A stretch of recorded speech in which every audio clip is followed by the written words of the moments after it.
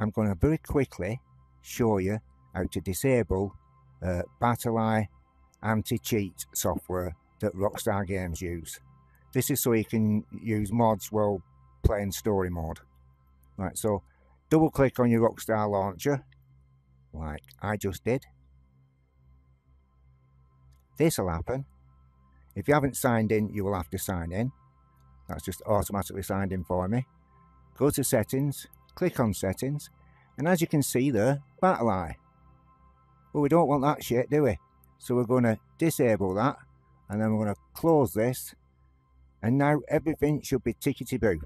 Wasn't that a piece of piss? Bye.